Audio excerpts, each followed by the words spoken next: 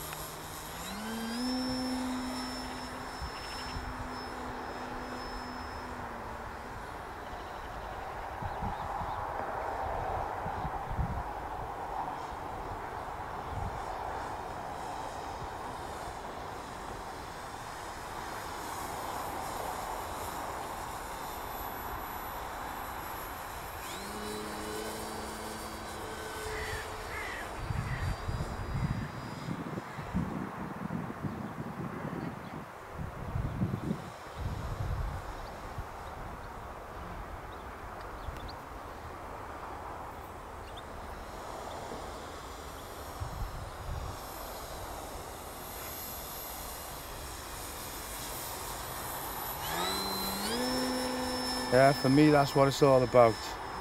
The one thing I love the most about flying model airplanes is when you do a nice slow pass and you get it well on the film, and that's one thing I really enjoy, is watching the videos where people do not just slow passes, fast passes. I think for me that's what the hobby's all about.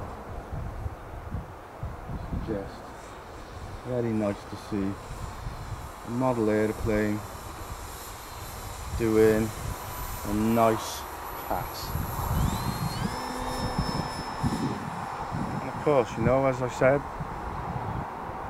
I'm not sure whether you can fly this one on 4S. With some of the E-flite planes, they'll fly on 3S or 4S, but I'm not sure with the Cub.